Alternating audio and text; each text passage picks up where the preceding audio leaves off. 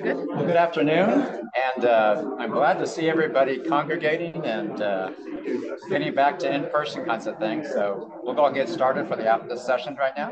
You know, it's funny. We need a. I know. Is it on or not? It is.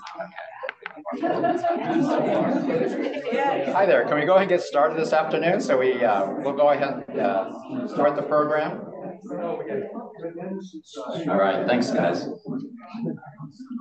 It's wonderful to have everybody in person. So part of it is I'm going to meet a lot of people who preceded me. I have this list of division chiefs that I hope I'll meet tonight. All the emeritus division chiefs. I'm very excited to meet the O'Dell family as well. I believe we've talked by either email or phone, but thanks so much. And this is just a wonderful celebration. And then I'm so glad that we can do this in person. Thanks so much. We had a wonderful grand rounds today by Dr. Swerdloff. I was fascinated by his remarks, and I'm really looking forward to this afternoon's lectures as well as evening. My name is John Inadomi. I'm the current department chair of internal medicine. And this year we're celebrating our 80th year.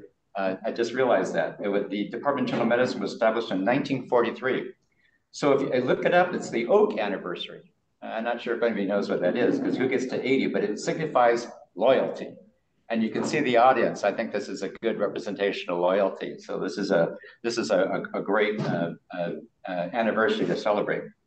And so it's pretty amazing. Since its inception, there have only been 8 chairs, including me. Dr. O'Dell was a department chair from 1980 to 1996.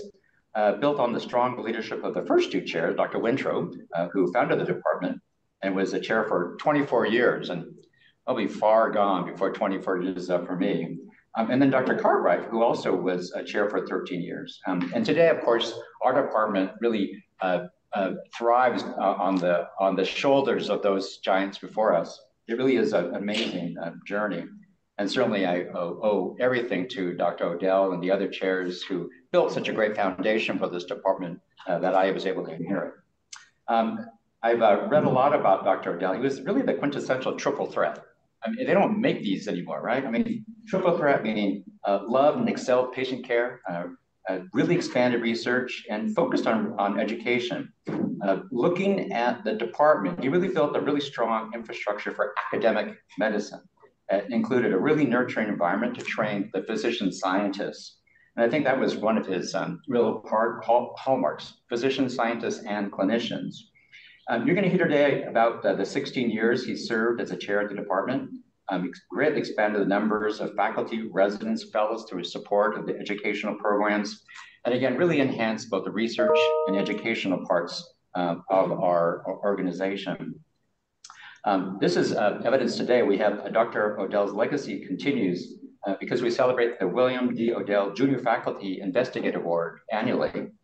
And this was established when Dr. O'Dell stepped down as department chair, and Bill, Margie, and the O'Dell family created an endowment, provides a monetary award for this. And we're able to recognize outstanding faculty. And this is their criteria for this Junior Faculty Investigator Award. This is verbatim. An assistant professor who demonstrates honesty, integrity, and maturity in personal interactions with peers, administrators, students, and patients, and who demonstrates potential to become an academic leader in internal medicine.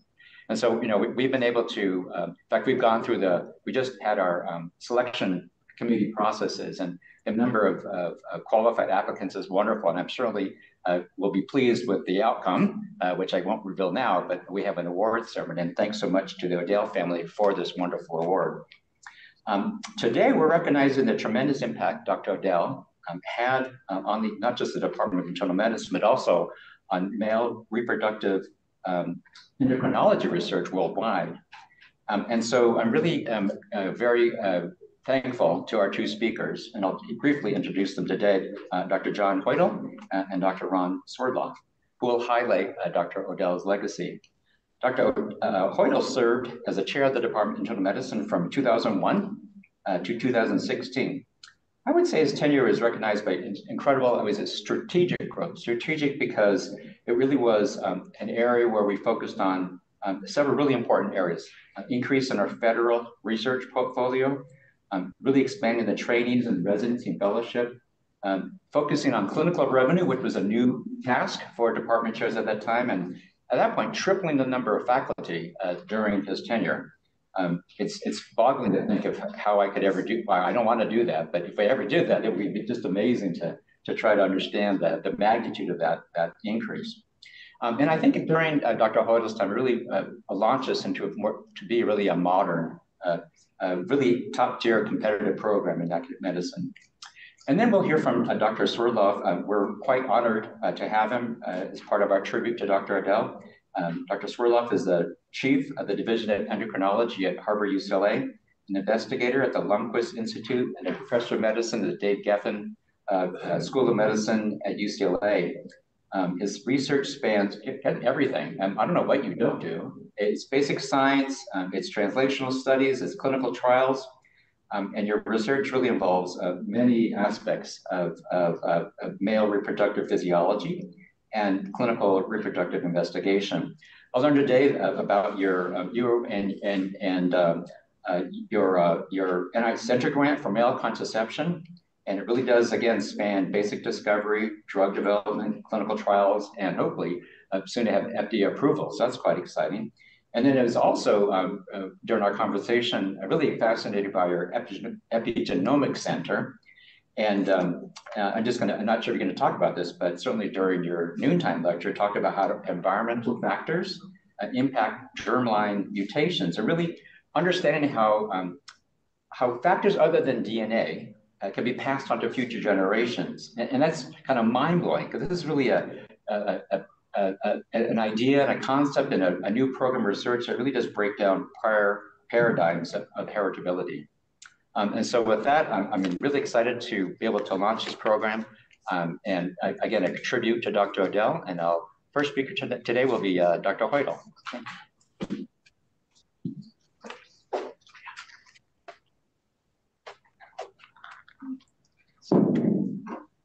Which clicker does he use? One of these? All right. Here.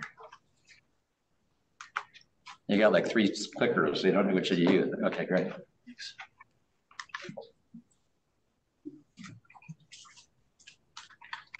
Thanks, John. Thanks, everybody, for coming to hear a little bit about Dr. Odell.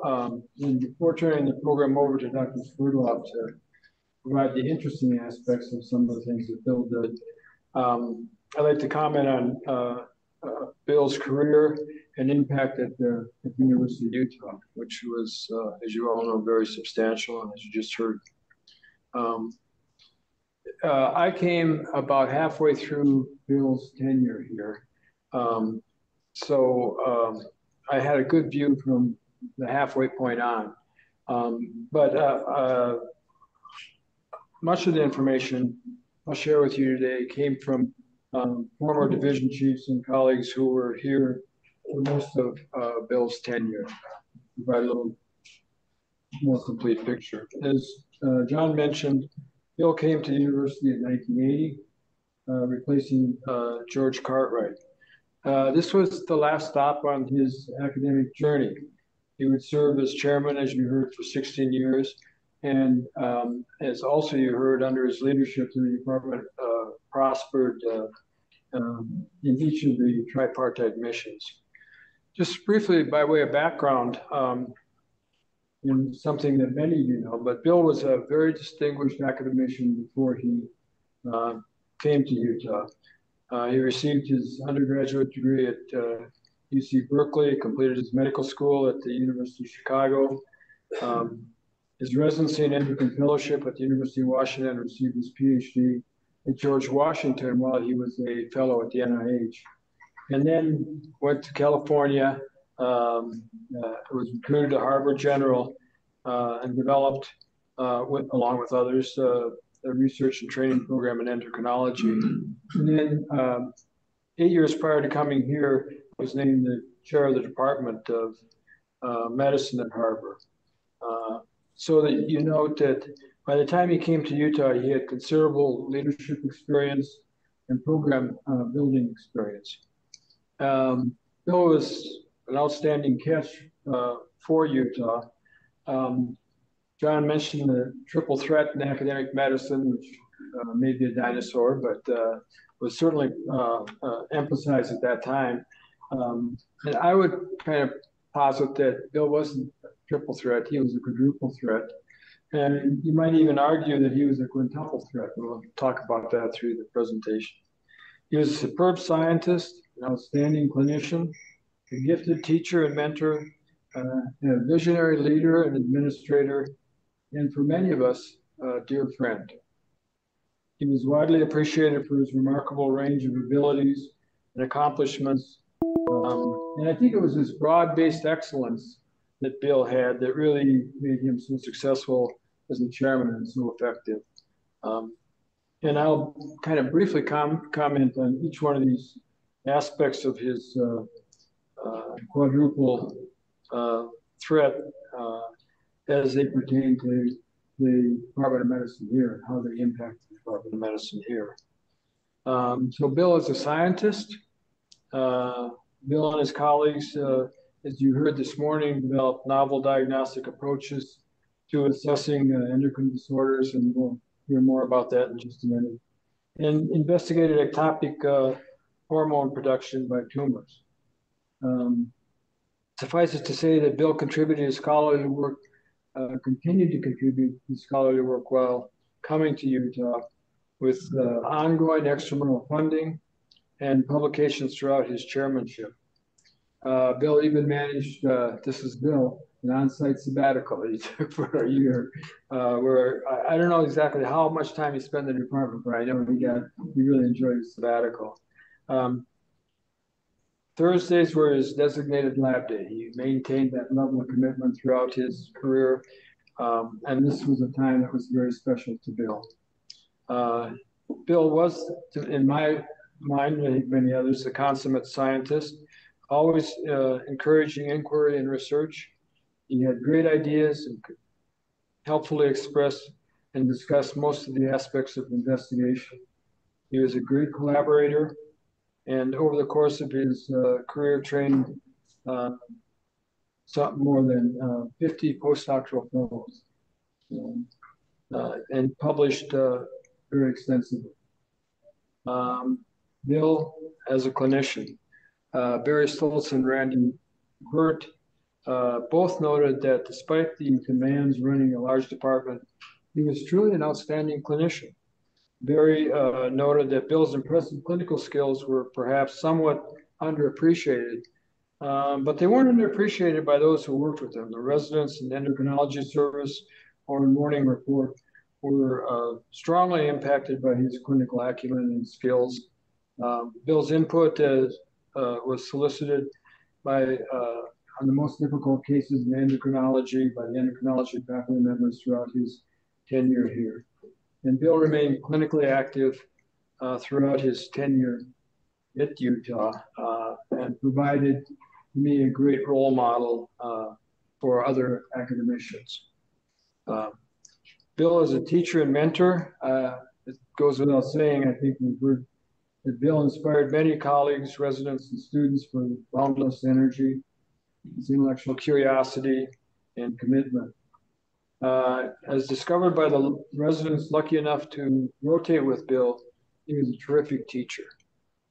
Despite his administrative load, he continued to teach endocrinology to first-year medical students throughout his career. Moreover, Bill took special interest in house staff, participating in the interview process, leading the ranking meeting, and helping match those few unmatched students from Utah and other places, and desirable places. Bill was also a very strong advocate for his residents.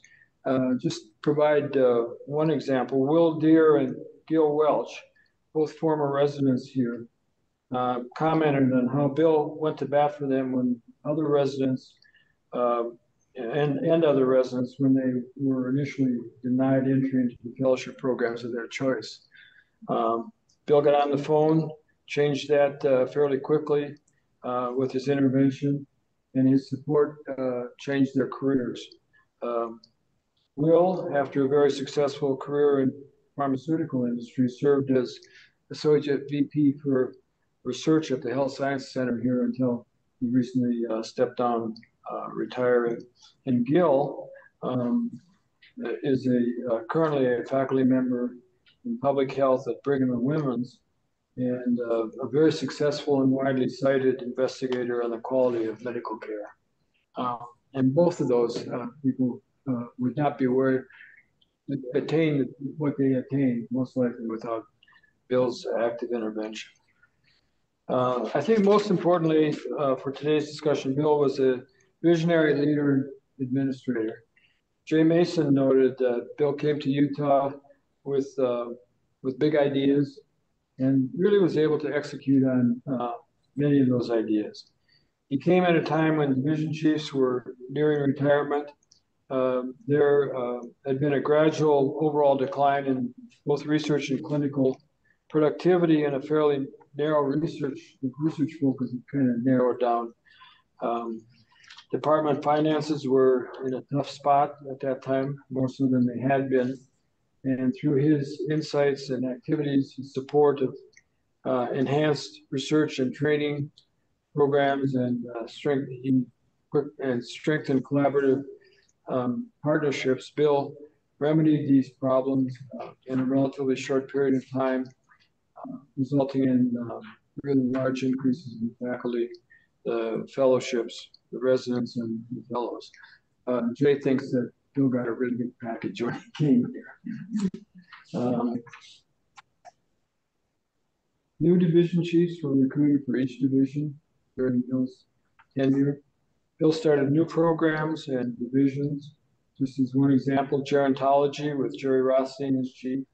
And when appropriate, I saw John Zone here, supported divisions becoming their own departments, with the initial, John Zone being the initial chair. Bill was incredibly supportive of his chiefs. I think one of the real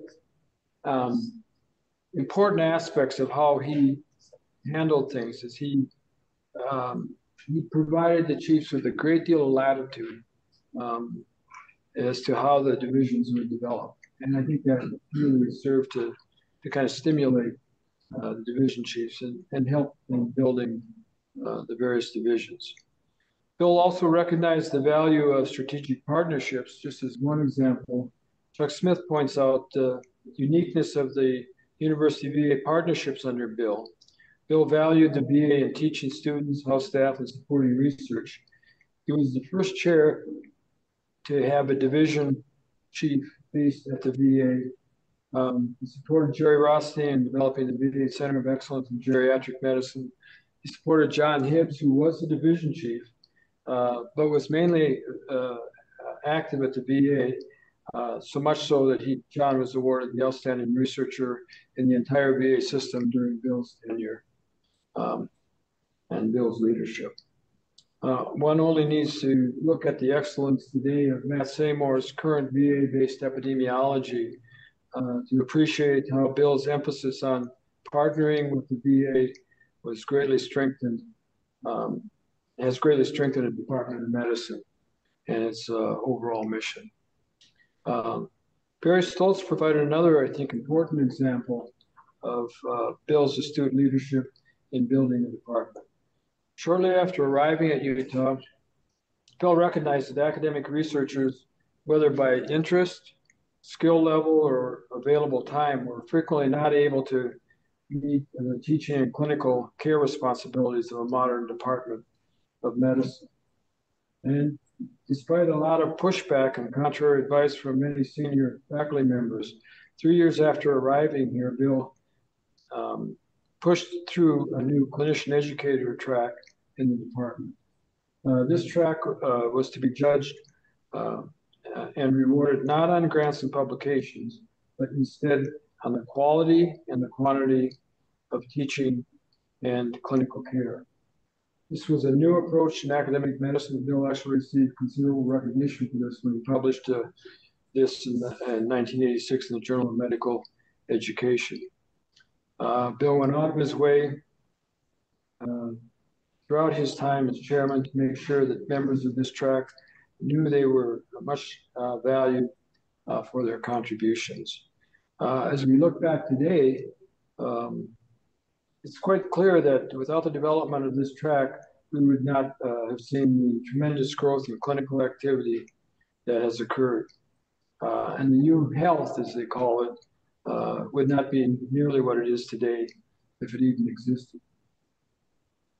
Overall, Bill improved the research and clinical care capabilities throughout the department so substantially that under his leadership, it became a top-tier Department of Medicine.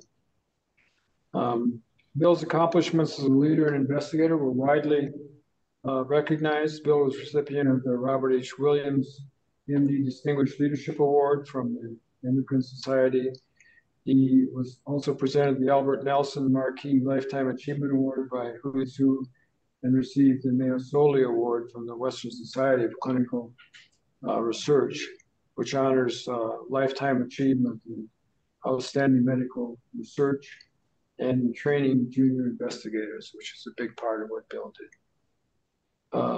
What made Bill so successful and so special? Much of Bill's success, I believe, can be related to his personal qualities, already mentioned, and that included his boundless energy, his unflagging enthusiasm, his indestructible optimism. He was an open, fair, honest person and had an infectious enthusiasm for his job. He was able to see and build on the strengths of the faculty.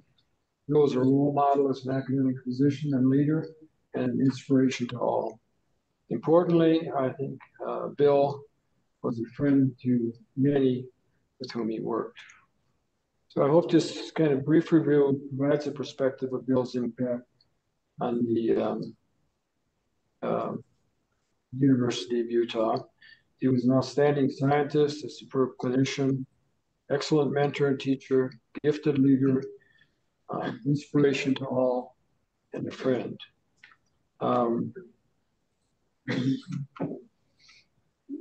Bill, you played a critical role by building an important foundation in the Department of Internal Medicine.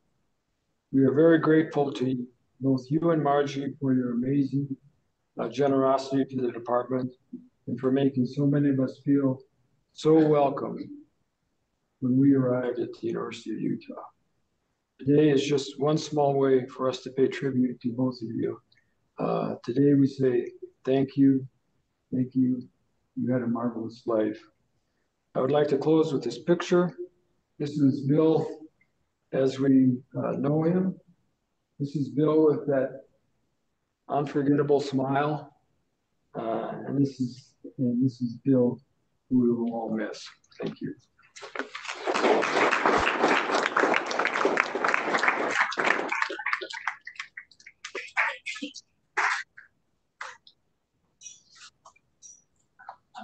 John, thank you so much. It was just a wonderful tribute, and I learned a lot. Right now, again, I've introduced Dr. Sverdlov, who had, a wonderful noontime lecture, and invited him to come up and talk a little bit about his own tribute to Dr. Odell. Thanks so much. Great, thank you, John. This one works this time. So. This one works. Okay. Well, I want to start off by saying what an honor and a pleasure it is to be here. I got a chance to see Tim and Debbie that I hadn't seen in many years, and then met for the first time some of the grandchildren that they had. And what a wonderful, wonderful couple. So let's see how this thing drives. So earlier in the day, I spoke at Grand Rounds, and I showed this slide about the qualities of Bill Odell. Some years before, he had the opportunity to come here to the University of Utah and to lead the Department of Medicine in this institution. And what was just described about the qualities that made him so special were, not surprisingly, the same qualities that made him special for his entire life.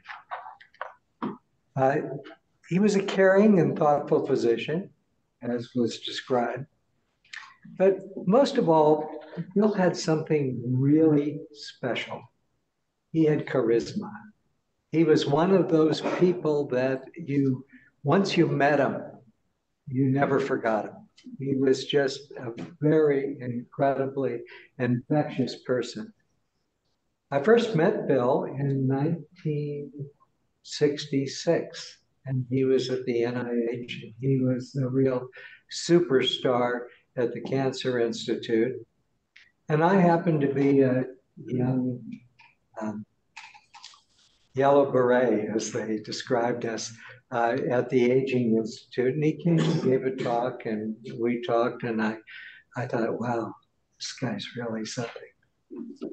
So I had a year after finishing up the NIH, I had a year to take further residency training, and I went to UCLA. And I was going to go back to the NIH, and I thought I would stop in and talk to Bill because he had come to the public hospital, Harbor General Hospital. And I thought I would come down and, just kind of talk to him. So as I mentioned, I think this morning, after 30 minutes talking to Bill, he had convinced me that I should not go back to the NIH. I should stay and work with him. And he said, don't worry about it. We'll arrange that you take an extra 2 years of training, and you're going to become a reproductive endocrinologist, and it'll work out fine. And I said, gee, this sounds pretty good. And I knew that he had developed all these tools, which I will mention, that made reproductive endocrinology sort of a real opportunity. So I did, and he said, oh, by the way, we're going to write a grant. And I said, what do you mean we're going to write a grant? He says, yeah, you need a grant. So he said, let's sit down and we'll talk about it. We'll write a grant. At the end of the day, we wrote a grant. I mean, it took a little bit of fine tuning, but not an awful lot because he was so smart. And so got funded. Those were the magical, it's what I call the magical years in endocrinology and medicine. So Bill had this incredible intelligence, dedication. He was curious. Every single thing he taught me that when you walk along the street, take a look at the trees and the mountains and things like this, and look at the billboards and wonder how they were created and why they were created and what they meant. And I thought that was really very special. And he was very industrious. He also taught me something that, I kind of watched everything he did because he was such a hero. And so he taught me that when you go to meetings, he said, notice what I do. And I said, okay. So after every talk that anybody gave, Bill would stand up and say, I'm Bill O'Dell. And I have just a few questions I want to ask. And of course, they were piercing and right on the point questions. And so I thought, gee, that's a skill that I ought to learn. And I kind of followed it and asked a lot of questions too. So this was sort of the way he was, and so supportive of the colleagues and trainees. So this is, I showed this picture this morning at Grand Rounds. This was a picture of Bill, I think in the early days when I first got to know him and worked for him and with him. And again, you can see the same smile that was referred to earlier. So a little bit of background for Bill O'Dell. This is Robert Williams, and anybody in endocrinology knows that Robert Williams wrote a book on endocrinology, and he was the chairman of medicine at the University of Washington at the time when Bill was a resident. And it turns out that a lot of the qualities that Bill O'Dell had he must have learned some of those from Bob Williams. So he was also Bob Williams' favorite resident. And it turns out that after Bill left and he came to Harvard, and for reasons that are totally unclear to me, Bob Williams would give me a call every once in a while. And he says, he says, it's a great place there at Harvard, but I think that Bill ought to be a chairman.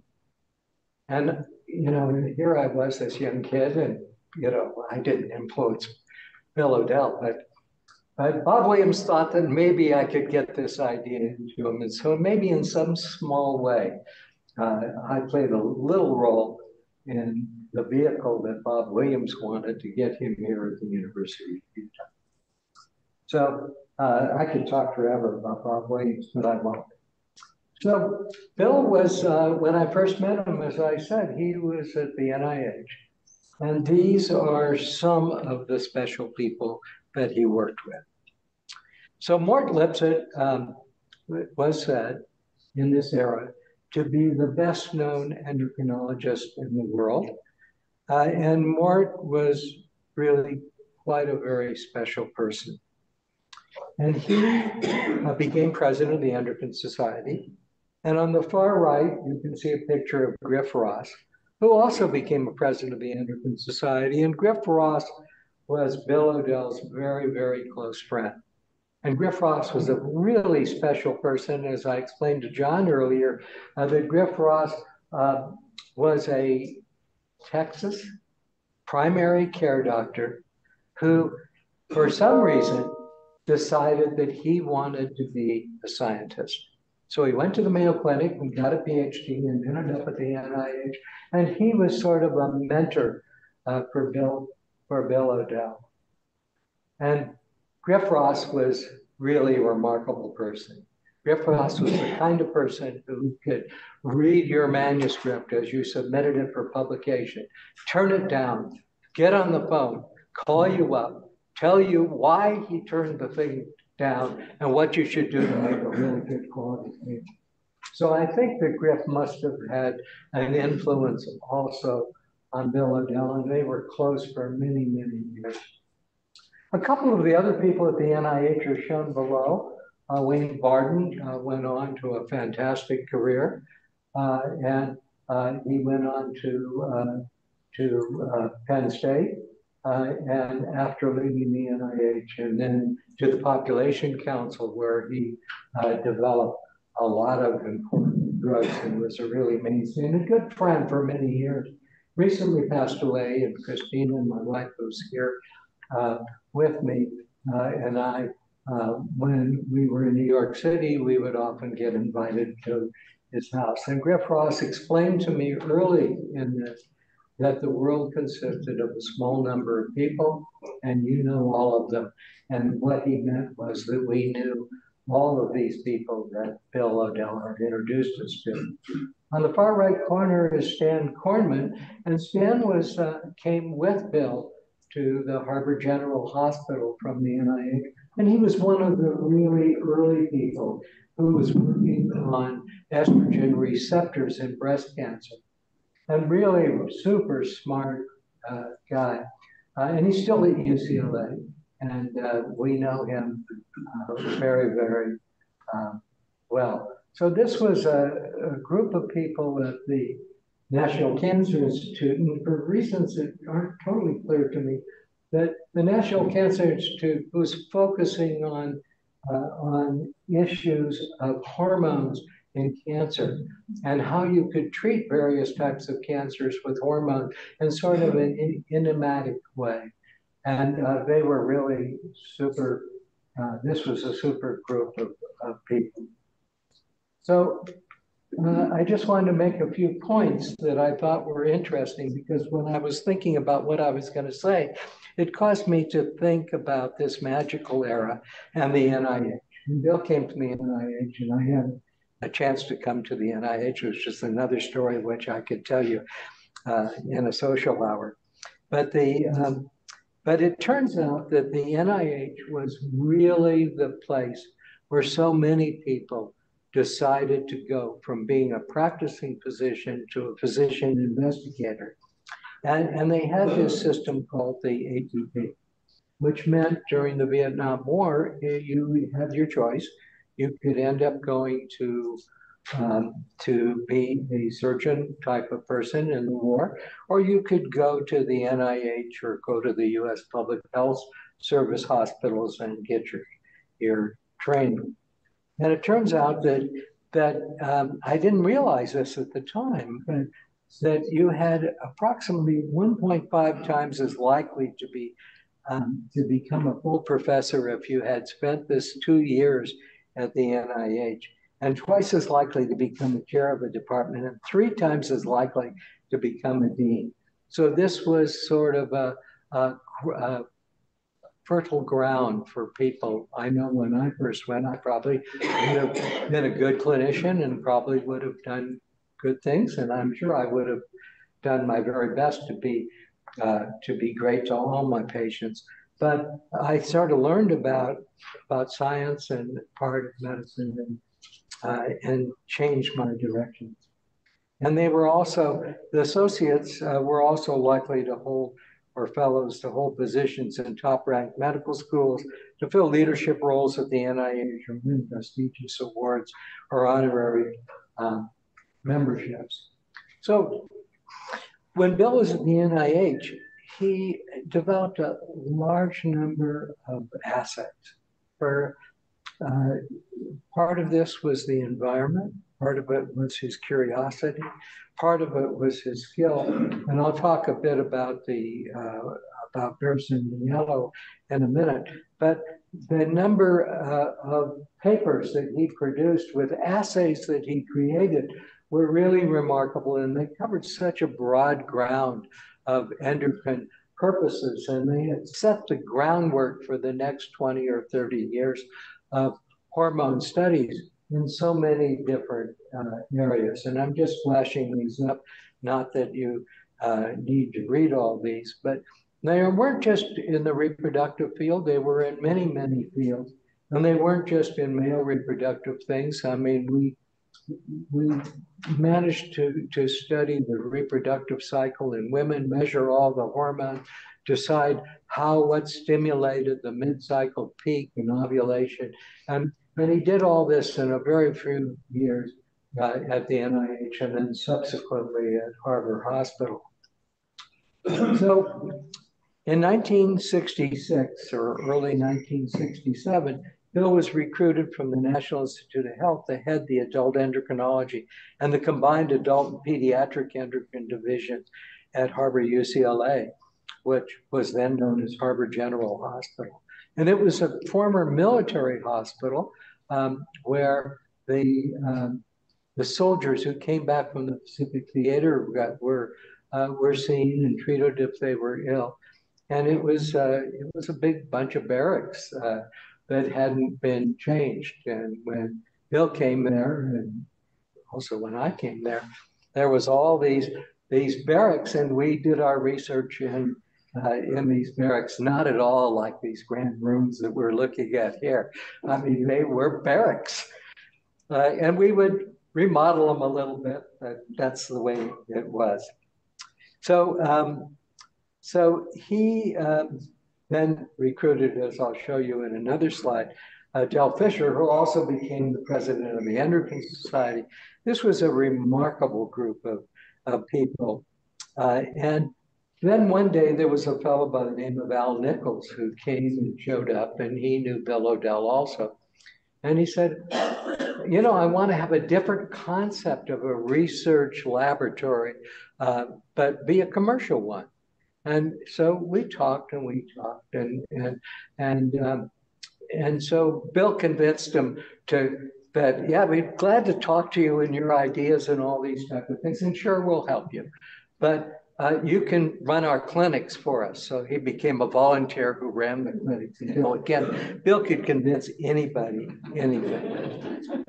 So then, of course, we had all kinds of special guests. Everybody wanted to come and see Bill, you know, and he and Rosalind Yallow, who I'm sure know won the Nobel Prize, and we'll show pictures of Yellow in person in a moment.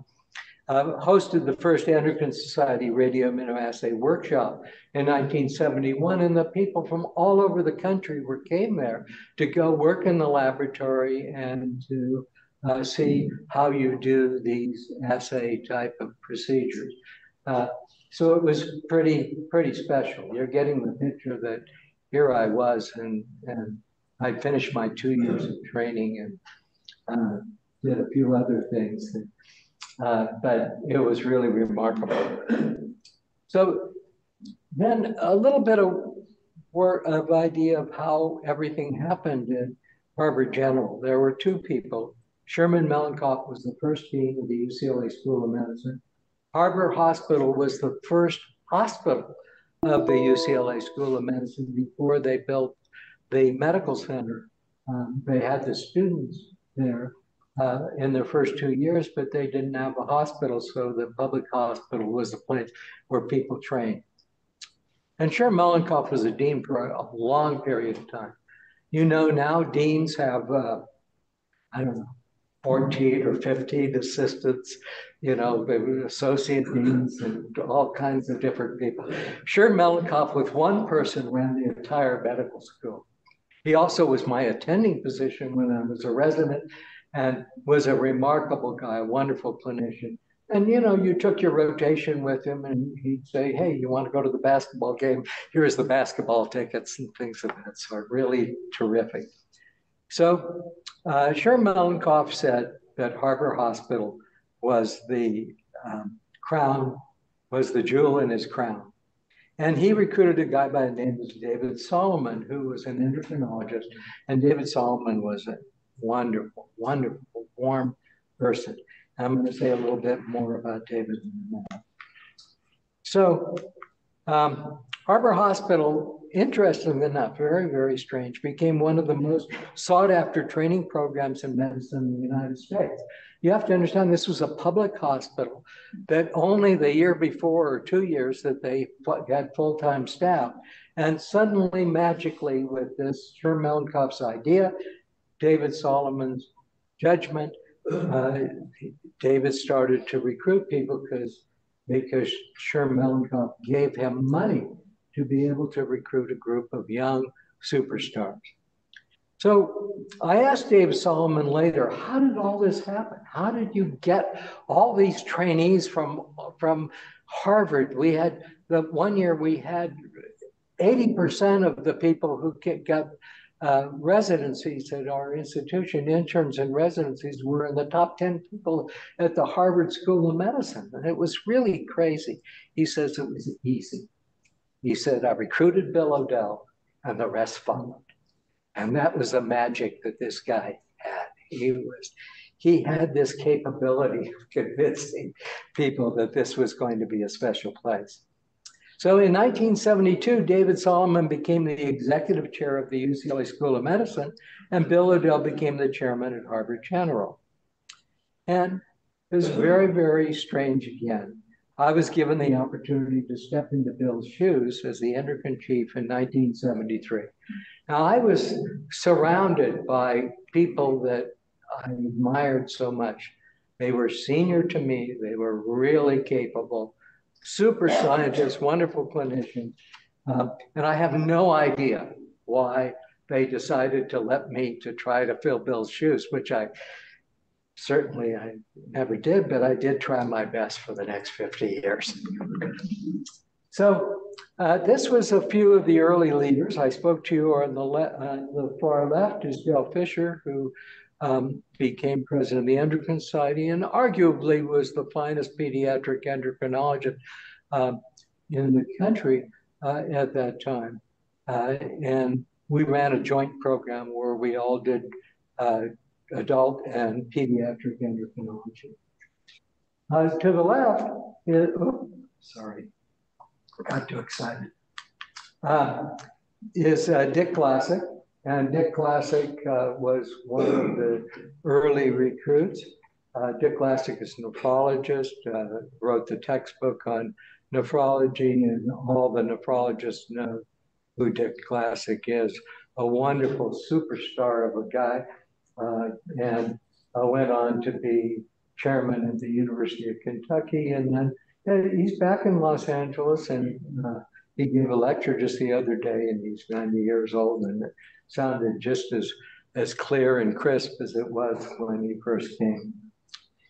Bill Odell also recruited George Bray, which is seen in the left-hand corner over here at the bottom. And George Bray was really a remarkable person. He sort of was the master of obesity, diabetes, an incredibly bright guy. Went on to form an institute or work on the institute. Here's Stan Kornman. Mike Crowley was recruited as the head of cardiology from Johns Hopkins, and he developed the emergency program in Los Angeles and actually was the advisor for the television show that went on for many years. So you can see the skill that Bill had in selecting people like that. So these were some of the early mentees of Bill Odell and Del Fisher. Andrew Chopra is shown on the left-hand corner. He developed the assays for T4 and T3 for thyroid disease. In the right-hand corner was Mark Sperling, who wrote the textbook on pediatric endocrinology after Wilkins did, and went on to head a department at Pittsburgh and Cincinnati. A couple of people from the many people that Bill trained was Mark Molich on the lower part. He went on to Northwestern, the world's expert on a lot of different things. And then in the right-hand corner was John Marshall, who went on to do work on polycystic ovarian disease at Michigan, and then the chairman of medicine at the University of Virginia. So Bill, at one time, I think he had 20 fellows, and really incredible things. So they were all over everywhere. And so one of the wonderful things is that Bill was very good at sharing people, whether or not he would meet with people and tell them what they ought to do and how to work on and this and that. So there was a couple people my first year on the faculty that he decided to share with me. One is a fellow by the name of Patrick Walsh, and Patrick Walsh went on to be the chairman of urology at Johns Hopkins and the head of the Brady Institute, and arguably the best known urologist in the country. So Pat was a resident, so he sort of got assigned to me, and we did a lot of work together, and we've been friends ever since. And this was just the way Bill would do. He would let other people have a chance to take the people that came to see him, meet him, and share them with others. On the right here is just another example of a person, Howard Jacobs, who is a PCOD person, went on to be at Middlesex and the University College in London, and was one of the world's experts in this. And when he retired, I've gotten to be the place where I end up going to give talks at people's retirements, and unfortunately too many memorials. So you get the idea of the generosity of this man. So it wasn't just the trainees who were all over the place, and the people that would come from the NIH, but also there was many Nobel laureates that came to these barracks where we were doing this work. And Saul Beerson and Raziello, I remember so very well when they came. They had, of course, in 1959, developed the radioimmunoassay for growth hormone, and Raziello won the Nobel Prize for that after Saul Beerson passed away. And it was really unfortunate that he didn't get equal credit, and he was just a super bright, terribly bright guy. The two people on the right visited not infrequently, Roger Guilliman and Andrew Shalley, who two people from elsewhere that happened to be working in Texas and purified GnRH that I talked about this morning in the lecture. And these are the kind of people that were showing up week after week and month after month at Harvard General Hospital just to come and schmooze with Bill O'Dell. So this is a picture of some of Bill's trainees. I think you can see Bill there with Margie. And it was at the Endocrine Society. Del Fisher is next to Margie. And then I'm a little heavier in those days. The only contest that I ever won with Bill O'Dell was that he said that he wanted us to have a contest on going on a diet. So I lost about 35 pounds and I won that contest, but that was the best I could ever do in contests with Bill O'Dell. So I mentioned to you that Dean Mellenkopf loved and admired the faculty. Harbor was the jewel in his crown. David Solomon was a gifted recruiter and a warm person. He was like a father to all of us. And Bill, of course, was admired by everyone. His army of trainees and research opportunities for everybody. And the senior members treated the trainees with inclusion, and we were as much a family as a team. And the remarkable thing, I just didn't realize it, because here I was, I don't know, 29 or 28 or something like that. And these guys who I thought were the superstars, they were only 8 years older than I was. And yet they seemed so mature and so established. They were really a young group of superstars. So, as I said, Bill always introduced his trainees to the giants in medicine. I became friends as a young professional with everybody's heroes. And I traveled with Bill and Margie to Mexico. Mort Lipset, who was the head of NCI, and Bill Dowday, who some of you may know was a superstar endocrinologist. We went to Papua New Guinea for 2 weeks with the headhunters and the things of that sort. Took canoes down the Sepik River, and it was just a different type of environment. And then Bill took me to the Laurentian Hormone Conference where we presented papers and I discussed science with leaders in medicine. And this was the type of environment that existed. And of course, Bill and Margie entertained us at their home on the hill with the 5 children that we mentioned before. And I learned from Bill and Margie how to be a gracious host. And the ritual of the evening was playing Bill and table tennis. And of course, he always won. So we played bridge once a month at the seniors' house. And this was the type of period of time when people were close and worked together and played together. And it was really quite special. He also supported the careers of Harvard, UCLA. This happens to be a picture of a group of people. There happens to be Bill there, George Bray, Kevin Catt, and Gene Wilson, president of the Endocrine Society, Stan Gordon, Dave Solomon. And we were there because I was inducted into the American Association of Physicians. And you can see I was younger at that time. So Bill and Margie moved to Salt Lake City in 1980, as you heard, just like Robert Waden predicted and insisted on, and the rest of the history belongs to all of you. And thank you very, very much for letting me come here and talk about the people that I love so much, who had such a tremendous impact on my career. And here's a picture of Margie and Bill, a list of the 5 children. I'm sorry I don't have the list of all the grandchildren, but Bill and Margie would talk about them frequently, and they were so proud of all of you. So this was just a special chance for me. And I feel very privileged to be here. So that's it. Thank you.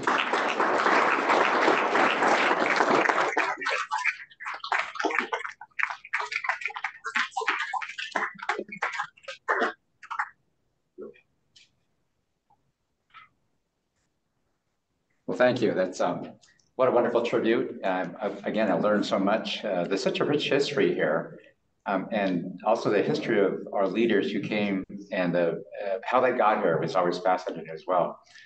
You talk about what a small world it is, and it's less than it's less than the 6 degrees of freedom. I see like 2 degrees here. We're all somehow related, so it's pretty incredible. This is like basically the end of this part of the program. If any, I think at this point it's kind of more of a socializing, but also if anybody has any other comments to make, we're happy to take them. I'd love to I'm going to be interested in meeting the rest of the O'Dell family. So thank you so much for attending and for offering all first of all, just the legacy of Bill is so wonderful. We're going to be having a dinner this evening. Looking forward to meeting everybody there. But I think that's about it that we have. Looking at other people in the audience to see if there's anything else going on, but if not, let me just go ahead and start socializing, because I think there's time for a few drinks and a few things to eat. But again, thanks so much, Dr. Swerdloff, and it was wonderful to hear about the history of Bill prior to coming, and you're just really fantastic. And thanks so much, John, for your summary of Bill's accomplishments here as a department chair. I got a lot to live up to, so again, one of those things we're looking forward to trying at least. Thank you very much.